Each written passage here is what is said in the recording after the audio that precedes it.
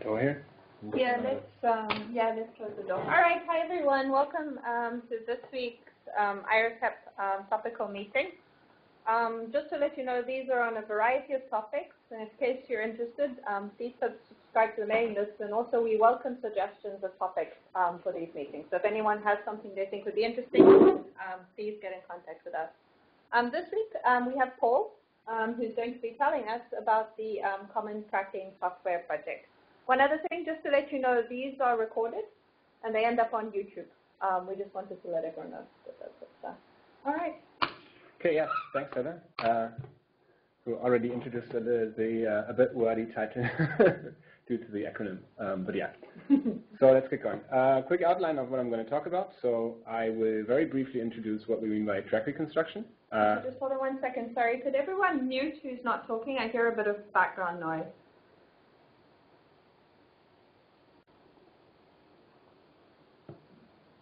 That's how this ends. Okay, I guess we're going to have... the room.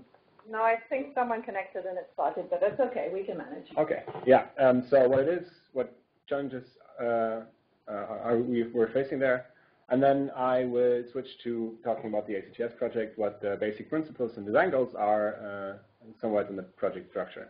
And then I'm going to get a little bit more detailed and talk about some of the components that we have, so namely the geometry description, the way that we do numerical integration, how we are handling or intend to handle multiple events in flight, and then the common filter that we have at the moment for track fitting and its corresponding event data model. And then I'll finish with short status and outlook. Okay, so what do we mean by track reconstruction? I'm assuming most people are aware of this, but in principle, in high-energy physics, most of the time we refer to some form of dedicated detector system, usually silicon, but sometimes also other components, where we sense when a charged particle passes through them. These particles produce hits on these sensitive surfaces, and basically the whole point of track reconstruction is to reconstruct the trajectories of the particles that actually cause these hits. And it can be roughly subdivided into 3 stages. The first one is figuring out which of the combinations of these hits correspond to viable candidates to actually do the track reconstruction on. We call this seeding. Then is a stage where you try to find additional compatible hits and then also figure out all the combinations that you want to take into account when looking for the actual trajectory. And then once you're happy with that, basically you go into a fitting stage where you then try to estimate what the actual parameters and properties of the trajectory are. So yeah, this is basically what I just said. So this multi-stage process, there's pattern recognition to detect patterns and also reduce combinatorics, just from the fact that there's a lot of these hits at any given time. Then you want to do an exploration of the compatible measurements, and then in the end you want to do a precise fit to have a best estimate of the trajectory. And then usually there's an additional step where you want to try to pick and choose between different solutions that might include, for instance, the same hits or measurements, or figure out a way to actually resolve what we call ambiguities. And this is crucial for performance, especially in jets, for instance. Okay, so what are challenges in track reconstruction? I guess this is probably what everybody talks about in these days. Is yeah, this is very CPU intensive due to the fact, not at the very least, due to the fact that the combinatorics can become very, very high. So you might run into a lot of combinations there. And obviously, pileup also affects the performance in a significant way, because obviously the combinatorics increase drastically if you increase the number of hits, which is exactly the case with higher pileup. And then looking at the pileup scenarios envisioned for the HLHC era and beyond, it's obvious that there needs to be some improvement here to cope with the requirements. Okay, so now I'm going to switch and talk about the ACTS project in particular.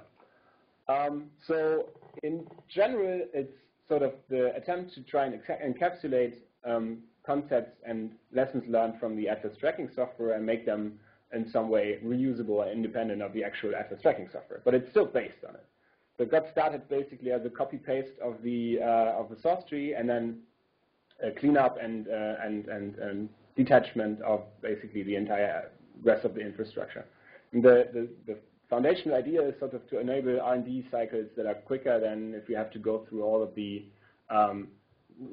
connections and requirements in the Atlas software, and also to, for instance, to test thread safety concepts, which is due to the fact that it was kicked off at a time where Atlas was evaluating if, how, and when to switch to multi-threaded execution model for event processing. So you can see here that basically after this fork, so to speak, there was a lot of effort to basically just bring it to a state where it becomes usable on its own, and where basically all the leftovers that we wanted to get rid of from the Atlas software were gone. Until now, contributions mostly come from Atlas people, but there is some involvement which is growing from other experiments or experiment studies, like CEPC, Bell2, or FCCHH. Okay, so the basic design goals of the project are roughly like this. The idea is that it becomes a toolbox of experiment-independent components, meaning that there's no assumptions that are inseparably linked to one specific type of experiment. And these tools are supposed to be relatively small and single purpose, if possible, but they should allow building what we call applications, which can then be experiment specific. And that will be something like a seeding setup, a track finding setup, a vertex finding setup, where you then can apply the tools that are contained in the ACTS toolbox. To facilitate that, we want to have minimal dependencies, meaning most prominently that there's no required root dependency. We have a root plugin if you care about that, but it's not something that you import by importing or by using ACTS. One of the guiding principles is to minimize and if possible to eliminate dynamic memory allocation, because it's one of the main drivers of performance degradation. And then also, like I said before, to be thread safe out of the box, so that you can just use it without having to put too much thought into it. Another thing that we want to limit, and also ideally get rid of it completely, although that's very difficult, is virtual inheritance, because especially in hot call paths where you call into functions or classes a lot, the virtual inheritance actually takes quite some time. And one solution here is to use concepts, which we're just now starting to roll out a little bit more. And then the final thing is rigorously tested. We try to have a high coverage of automated tests, and we run them in continuous integration to ensure they're followed and succeed. Okay, then I want to talk a little bit about what we call the tool interface design, although this is not really this is not something that's enforced in a very strict way, but this is more sort of the school of thought that we have when trying to design these things. And basically, we have three components here. One is constant configuration, in the sense that you create the tool once and the configuration doesn't change. This is supposed to be given to the tool at construction as a configuration struct that is nested with the common name config under the tool. Then we have something called options, which, for instance, if you have a method that takes a lot of parameters and the parameters are sophisticated on their own, we try to group them in one struct so that it becomes a little bit easier to think about them and to pass them around, for instance. And then the third thing is that we try to have, or we definitely don't want to have mutable members in any of these tools. And then in order to still have mutable state, we explicitly pass in thread local state variables as arguments. So in the code example here, basically on the left you see a tool that does something, and you can initialize it with a config struct like here. So in this main function here, you basically create the config, pass it in, and then you instantiate the state here. This can be more complicated than an empty struct, obviously, but you pass it into the tool in order to do something. And then, for instance, this tool can then accumulate, I don't know, things that it wants to store or that it wants to keep track of in this state, and it's automatically thread safe. Okay. Now a few words to the project structure. So the primary thing that we have is what we call the core, which is the main library, and that's supposed to contain events, and that's the one that doesn't assume anything about the event processing framework that's used for an experiment. Then we have the separate repository or project, which we call the ACTS framework, and that's a very small Gaudi Hive inspired event processing framework, which enables us to test event level parallelism without actually having to go into any actual experiment framework. And that has a lot more, or has a few more assumptions on how things work, but we try relatively hard to basically keep that separate from the actual core component library. And this has some implementations for different geometry constructions. So there's a generic geometry for testing. We also have plugins to construct geometries from TGO, from root or DB4HEP, and that's been used in quite a few scenarios. And then finally, we have the ACTS FATRIS project, which is an ACTS-based fast tracking simulation, and that can be used to create or simulate scenarios for testing and so on that are a little bit more realistic than just particle gun tests, for instance. Okay, so now I'm going to talk about some of the components that we have in the ACTS project, and I'm going to start off with the geometry and navigation. So basically, the way that the geometry works is one-to-one the same. That Atlas has done it for quite a while now, which is basically that you separate the fully detailed geometry that's used for precise simulation, for instance, in GN4, and you produce from that a simplified geometry that's specific for tracking. We call that the tracking geometry. And this tracking geometry, as it is the case for Atlas, only contains sensitive sensors that we really care about as far as tracking is concerned, and then we group them into different structures that facilitate navigation for us. So, for instance, individual sensors are grouped into layers, and these layers are then binned to allow fast retrieval of compatible surfaces. So you can look at this picture to sort of get a feeling for what that means. So just imagine you have a layer of silicon sensors here, and then we group them into this layer, which then is by itself also comprised of a number of surfaces, so what we call a representing surface in the middle here, but then we also have sort of surrounding envelope surfaces that we call inner and outer approach surfaces that basically wrap the whole thing. One thing that gets lost in this translation, if you don't take care of it, is the material of all the detailed geometry parts, basically. And to not lose them, because they're essential to actually describing the detector correctly, we use a mapping approach, which basically projects the detailed material onto these simplified surfaces. So what you can do, for instance, so you can do it for basically any surface, but what you can do, for instance, you can project material that's inside this layer radius here. You can project it onto this inner surface here, and that means that when we actually navigate through the geometry, when we reach this layer, we can pick up all the material that the particle would have seen had we propagated it through the entire detailed geometry. Yeah, and this obviously scales from configurations like this to configurations that look like these disks on the left. Basically, you can imagine that this is relatively flexible. Okay. Yeah. Then, in order to put many of these layers together, we group them into volumes. And these volumes usually correspond to subsystems. For instance, in Atlas, that's the pixel and the SCT detector. But in principle, the grouping is in principle arbitrary. And between these volumes, you also want to navigate, because basically, in the end, these volumes are sort of contained in one another and make up a hierarchy that leads to the top volume, which is your entire experiment. But the idea is to optimize the navigation for speed. And to do this, we try to pre-resolve as many transitions as possible. And what that means is that basically when we have multiple volumes, we try to figure out where, or force them, if they're not big enough by enlarging them, where they actually have interfaces to other volumes. And then we create these boundary surfaces that basically tell us from which volume we can get to which volume by going in which direction, basically. So this illustration shows it quite clearly, I think. So basically, if you exit the volume A to the right, you get into volume C, and then you can do this successively, basically.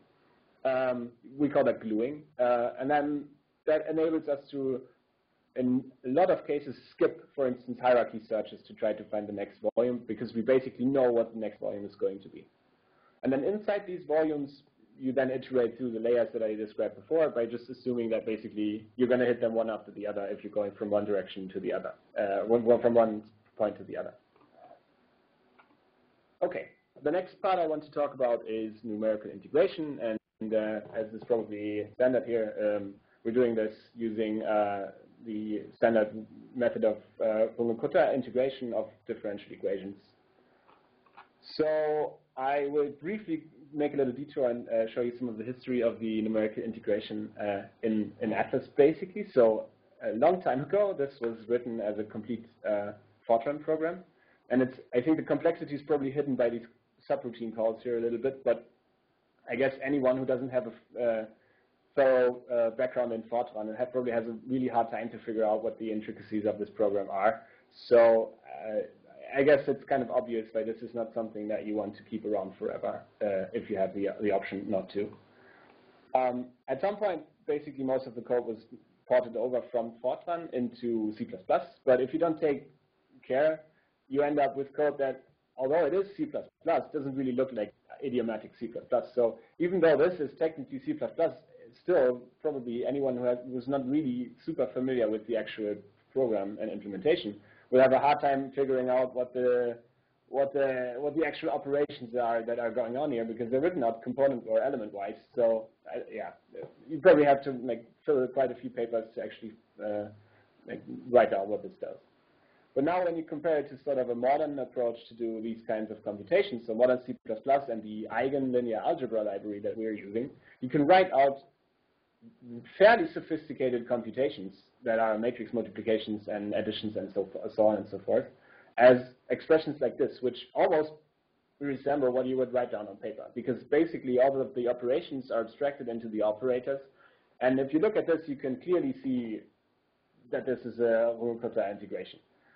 So this is not just vanity, because I think, or we think, that more readable and more understandable code inevitably leads to it being more maintainable in the long run, because someone coming back to this will have a much easier time actually figuring out what's happening.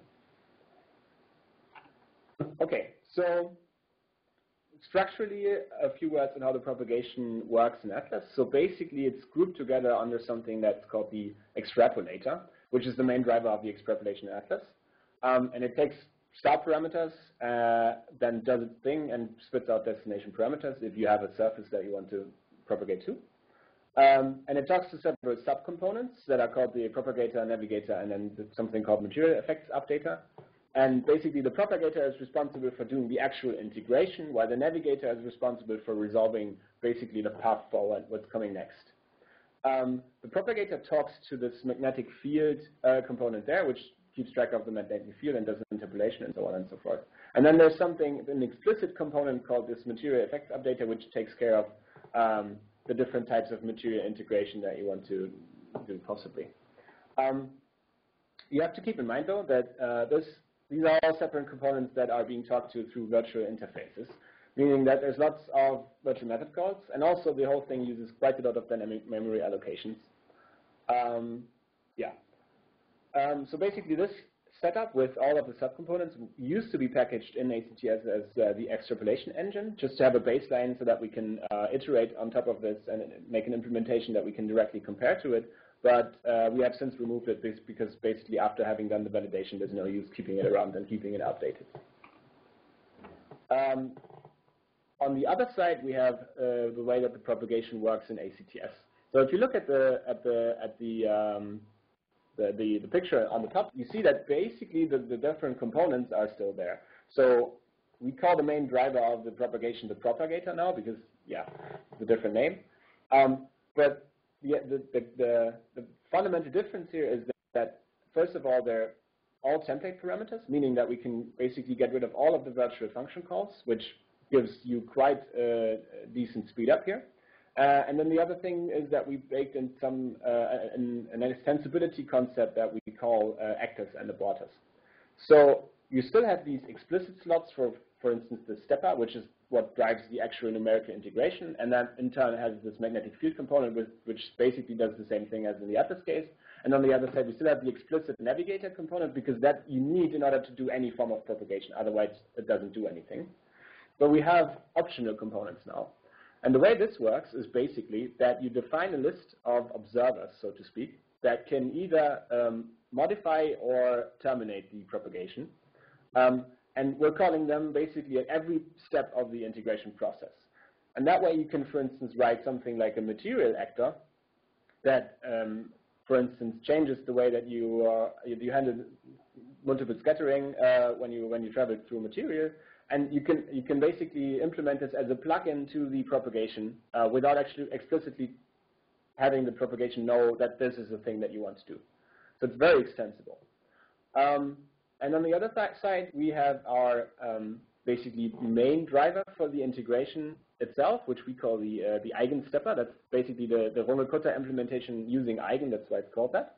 And that in itself is it's even more extensible because there's different integration schemes, and in order to accommodate all of them without explicitly basically making the interface aware of all of these details, there's another extension mechanism which can actually change how the numerical integration in detail works while it's happening. And this is, we call this integration term extensions. Okay, so basically enough with the structure. Now a little bit about the benefits of this. So we have, like I said, we have this eigenstepper, which is basically the workhorse integrator. And then we have something that we call the atlas stepper, which is separate from what I said before, the extrapolation engine, in the sense that it's still the same math, but the infrastructure around it is already the changed one. Meaning that the only thing we're comparing, if we compare the eigenstepper to the atlas stepper, is the math implementation, which should be similar. And you can see in the plot on the right that the infrastructure changes already enable quite a significant speed up to what we had with this extrapolation engine before, while the atlas stepper and eigenstepper are roughly compatible. Yeah, and this integration now includes the full covariance transport, and we also include this step mechanism, which is basically a continuous integration mechanism for material effects and energy loss. And we have that implemented in this eigenstepper. But there's also the possibility to have alternative or specialized implementations, for instance, a multi-stepper that I'm going to talk briefly about in a few more moments. Okay, then another note that's related to the numerical integration is the actual magnetic field axis. So this is the atlas magnetic field from the side. You can see the toroid here and the solenoid in the middle. But I mean, I just wanted to put it here. It's not really important, but it specifically looks like. But the basic observation with magnetic field axis is that you query it quite a lot, especially if you have an adaptive Runge-Kutta step size adaptation, basically. Then you do a lot of iterations. And if you query the magnetic field every time to evaluate the differential equations, then yeah, this costs time. But the fact is that the distance between subsequent queries is actually usually kind of small. So what you can do is you can leverage the fact that the magnetic field is interpolated in these boxes in a lot of cases to actually keep around this box here in a thread local cache. Keep it basically in memory, in the fast memory caches as much as possible, and then just locally interpolate between these four corners. And this is also something that's been implemented at some point in Atlas, but is not really used consistently and fully, but we now make full use of it in ACTS, and we can connect it basically to any upstream magnetic field source, such as the Atlas magnetic field in the end. Okay. Another thing is timing information. So, for instance, in the phase 2 upgrade of the Atlas detector, there's going to be a high granularity timing detector that gives you the ability to, for instance, tag tracks with a time that you can then try to differentiate between pile-up tracks and non-pile-up tracks. And for that to work, you have to integrate your the timing into the numerical integration.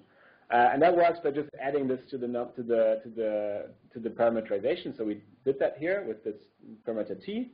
The data structures that we have in place naturally allow for this additional parameter, and then Fabian implemented basically a transition to just always incorporate the time integration.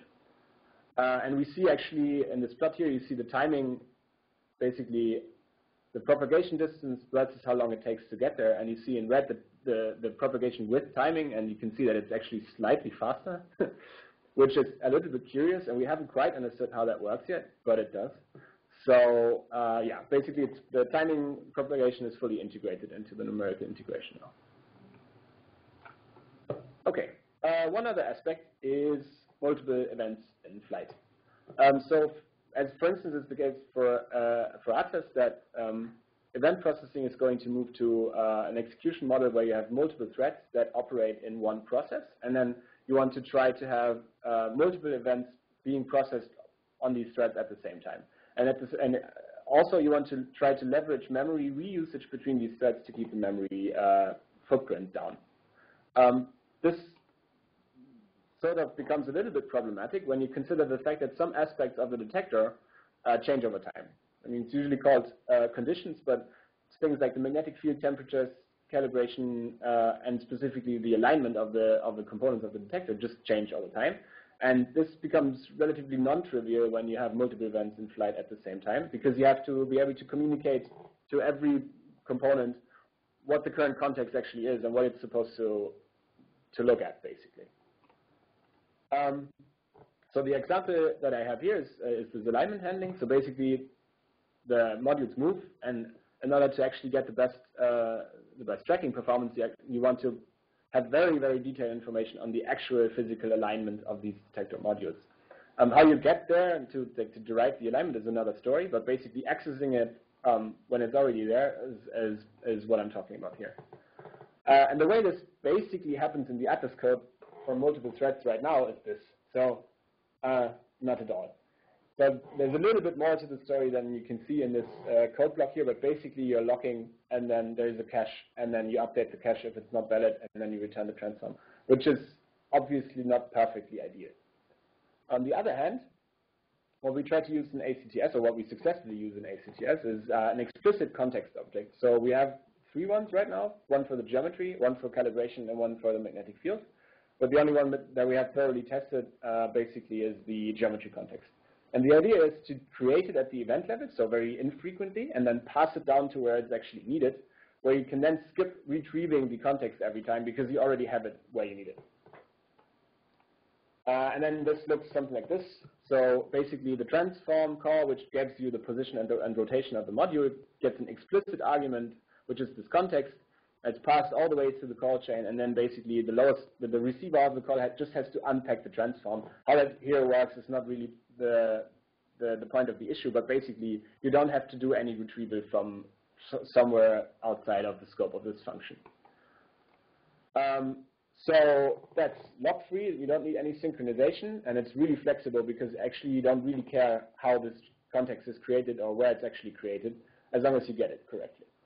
We want to extend this concept also to the magnetic field and calibration. Like I said, the infrastructure is in place already, but it's not really thoroughly tested. And then I have a few images showing the testing of this alignment handling. So in the lower left, you see basically a non-physical alignment, or not real alignment scenario where I'm just pushing the detector along one direction to just see that it actually moves, which works. And on the right, you can see the Atlas SCT detector, which is being aligned basically over the course of a run, or like where the alignment changes over the course of a run, or multiple runs. But for the image, I exaggerated the actual shifts between the modules a little bit so you can see something. But you can see that it moves. And that works for one thread, that works for as many threads as you throw at it. Okay, so finally, I want to talk about track fitting and the EDM that's associated to it.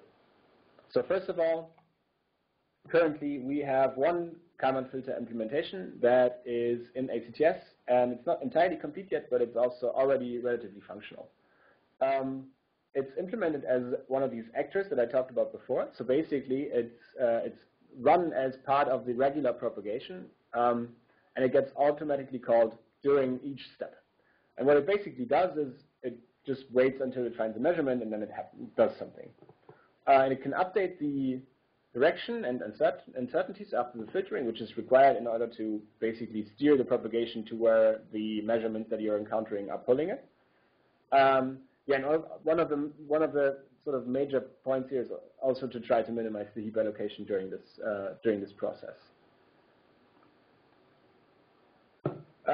So as far as runtime performance is concerned, which is obviously one of the most interesting aspects, there's no really apples-to-apples comparison at this point, because getting a test set up where you can make a fair comparison, for instance, to the Atlas Kalman filter is not really easy, because either you have to implement all the features to basically be on par and then compare the runtime, or you have to disable all the features that are in the Atlas Kalman filter, which is quite sophisticated, in order to make something that's really comparable.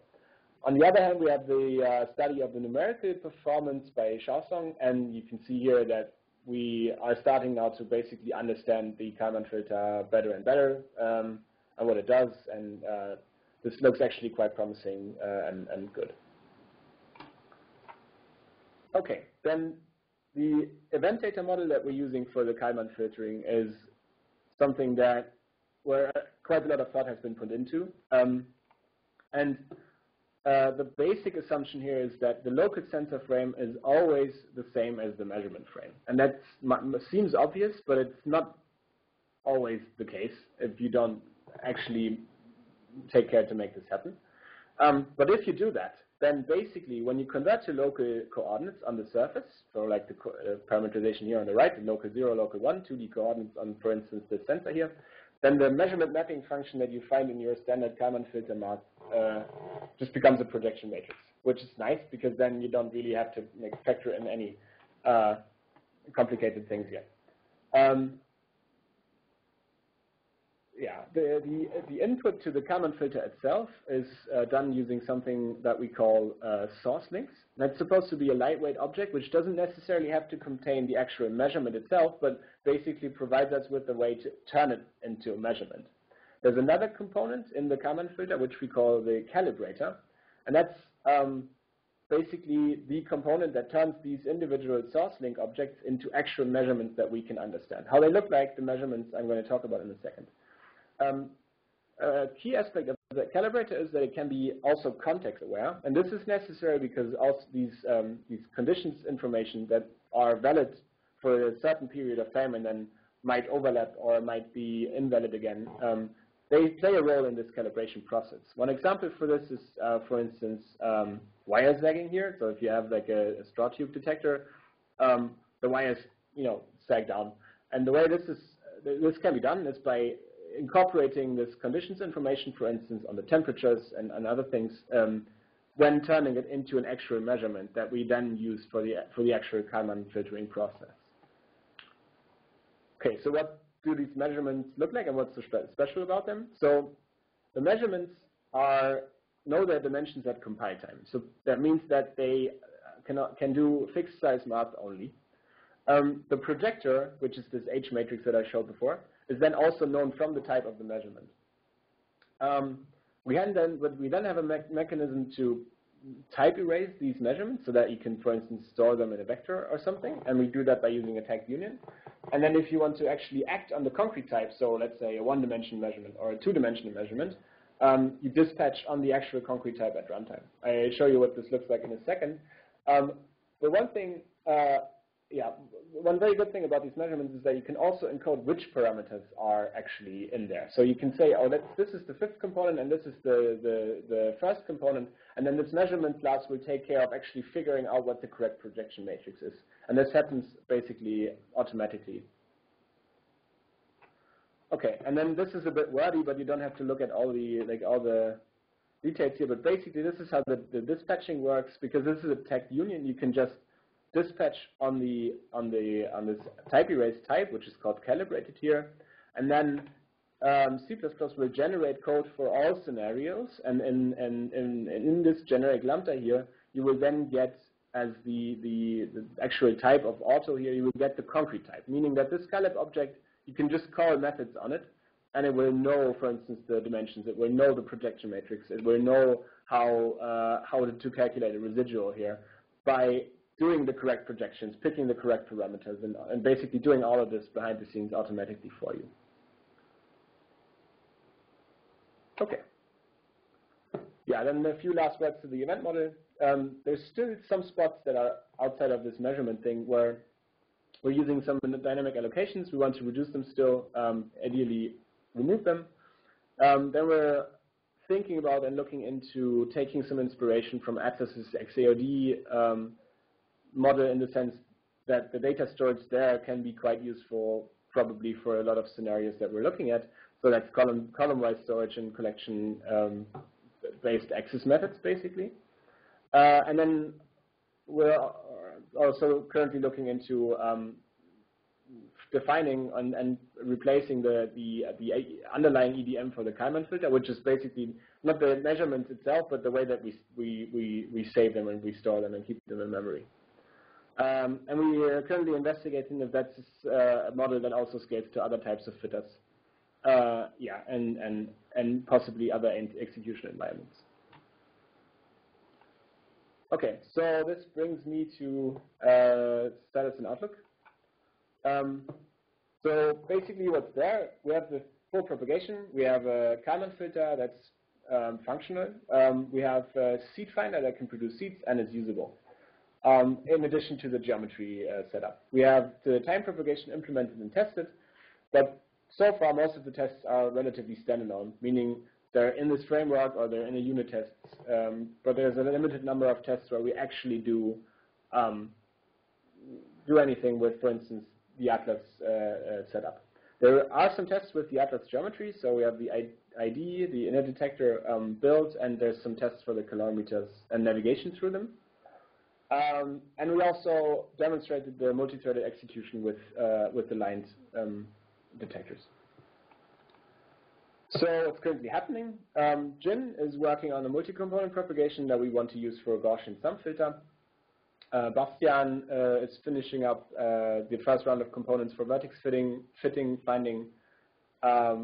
There's some R&D into machine learning for vertex fitting, also by Bastian, and the MBQ to resolution by Nick. And we're currently in the process of performing the material mapping in Atlas using the reworked mapping infrastructure that we also have in ACTS.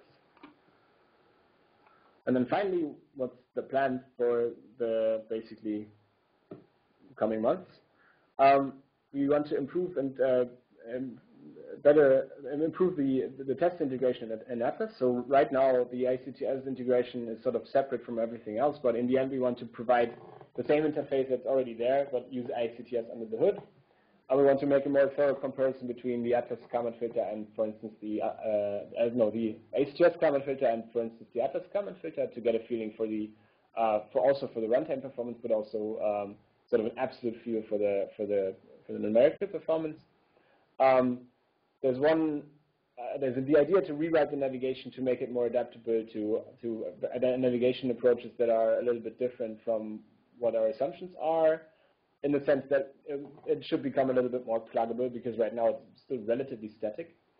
We want to start working on the combinatorial Kalman filter implementation, because that's one critical component that's missing to actually get the chain going. And the last point, which is also that, is that we want to get to a point where we can actually run some representation of a full track reconstruction chain.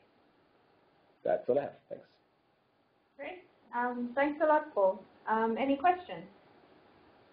And can you hear me? Yes, please go ahead. Yeah. So for the Atlas testing, may I know whether you work under Athena, and yeah, how do you implement the tracking geometry for Atlas? Are you using tgeom or DT4HEP? No, we're actually not doing that. So the way that it works is we basically parse the geomodel geometry. That's the Atlas-specific, by now it's actually also pulled out of Atlas, but that's the originally Atlas-specific geometry modeling library, and we're directly talking to the upstream source for the Atlas geometry. So you have an interface, talk to Geom4 geometry, and so the source of truth for the geometry in Atlas is this geomodel geometry. We're building the Geom4 geometry out of the geomodel geometry, just as we are building the tracking geometry also out of this one upstream source, the geomodel geometry. There is no plugin for Geom4. However, it can be done. Yeah. Sure. All one has to do is basically, there's a single in this the plot Paul has shown, just shows the detailed geometry to the reconstruction geometry. Is you would have to identify the sensitive detector elements and represent them as a binding class, and then say that's a surface. And then the logic of sorting them and all of this, as long as you work with, let's say, standardly shaped detectors, should apply. So this is the idea. This is the underlying idea. One thing, for instance, if you have a Geom4 geometry, there's this GDML format which can be read into a tgeo geometry tree, and we have a plugin for the tgeo geometry tree. However, what Andy said, basically parsing the geometry to actually find the components that you're interested in is still something that you have to implement, because can't really happen automatically. So to add to what's available, that will not be part of the ACTS core and not even at the ACTS framework, but we'll open a new repository quite soon, because we have from this year's Google Summer of Codes project, the student had successfully implemented now 3 solutions or 4 solutions, I forgot how far it is, from the TrackML challenge to run directly back, because the data set was produced also in ACTS with its FastSim extension, to run directly as a module after this. So there's even the complete tracking solutions from a few of those of contestants that's going to be available. And I think that's also quite nice, and was one of the idea of the TrackML challenge, to provide the code back to the community through such a challenge. More questions? Hi Paul, this is Simone. Thanks very nice summary. I wanted to ask you on slide 24, for instance. I didn't get that, sorry. 24. 24. Sorry, Simone, you're a little bit muffled, but we can sort of understand. Okay, let's hope. Much better. Yeah. Okay, I just moved slightly the microphone. All right. So here you've put time directly as in your representation. Now, what I think I mentioned to you in the terms, like, if you think ahead of like experiments, like, I don't know, LCB that may think of having multiple time information along the trajectory, for instance, right? And then I was wondering how much discussion or thought you had on how to represent that, because when you have then multiple time information, in some sense, then it becomes relevant. If you have a non-relativistic particle, do you want to fit the velocity? And then it becomes more a parameter like it is Q over P, in which you fit sort of the velocity of the particle, instead of having in a single representation, you don't have that information at that point. Yeah. Or I don't know how to handle those cases in this representation. Yeah, so there's 2 things I can say to that. The first thing is the parameterization of the location here, the bound parameterization here, is in principle completely configurable. So if you, for instance, come up with the parameterization where you include the velocity or beta or something, then you can certainly go ahead and just use the same mechanism to store that instead of t. However, the way that the propagation itself works is that it does time of flight, basically, to tell you what the time at the next propagation step is. So there you have to then provide some form of conversion in a function that you can implement, however, which will basically extract this time and the time parameter in the units, basically, that the propagation itself needs, and then hand it to the propagation. Otherwise, you have to rewrite the propagation. Exactly. So far, we have developed the Uwe-Kutze integration and the transport of the time error as time. And I think for the moment, this is, to my mind, I'm not sure if there's yet another product on the market that does a proper time propagation on the common with it fully attached. So for the moment, we kept it like this. What I'm a little bit reluctant in the velocity formulation is that you are practically start making a particle hypothesis at that stage, right? Yeah, no, exactly, because the point is that I think you have to assume a relativistic particle when you do the propagation right now.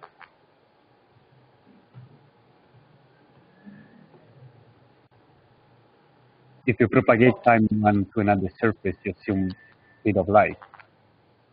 Yeah, I'm relatively sure, Simone, that if it comes to the point that the time propagation is not sufficient for a use case, that we can do this adaptation, as Paul said correctly, and make an appropriate conversion pre-integration step. But I think probably a bit too much detail to discuss this in the IRIS-HEP meeting with YouTube, with a massive YouTube, numerous YouTube audience. You never know, we might try it. But it's a good point. It's something to think about. More questions?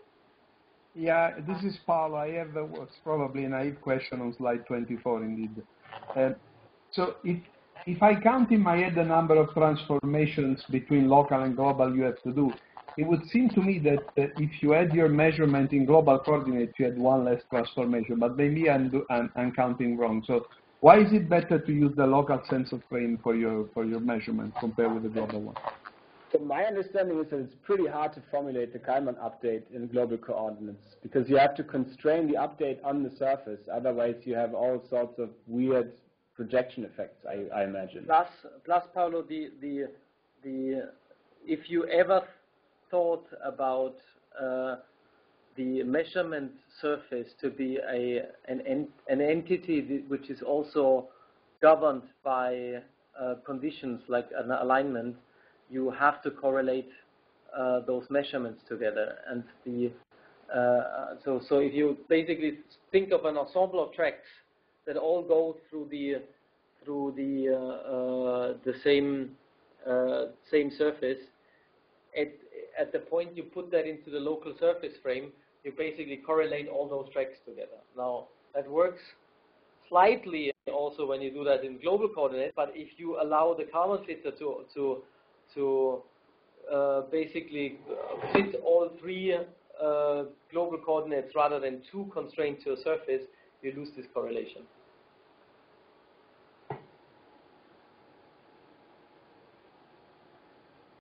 Besides, we are talking mainly 1, 2, 3, if you have a track segment, 4-dimensional projectors that are at compile time static sized known. Yeah, one caveat, they're not initialized at compile time. They're statically sized, but they're not initialized at compile time because Eigen so far doesn't allow compile time initialization of stack matrices, but yeah. Yeah, but they may be compiled, but they're still trigonometry functions. Yeah, okay. I understand the point. I understand the point of the difficulty of losing, let's say, the constraint of the surface. Yeah. Also, I wouldn't actually be, so without looking into it, I wouldn't actually be sure that it's cheaper if you factor in the fact that you have to constrain it still. Right, because you also have to do some trigonometry to introduce the constraint to the measurement surface in global coordinates, because you have to parameterize the global coordinate. And for the planar sensor, that's fine. And as soon as you run into something where it's nonlinear, then you're going to have a bad time, I think. Plus, of course, the natural output of the actual detector device is in local coordinates. So to transform this into global, you'd have to do one local to global anyway. Yeah, no, that's clear. That's clear. I mean, conceptually, the Kalman filter is predicting a measurement, and the measurement is the local one. Mm. But I was thinking that you had to go back and forth twice if you went to, if you stayed local. Okay. That's correct. Yeah. Too much of a discussion. Oh, that's good. More questions?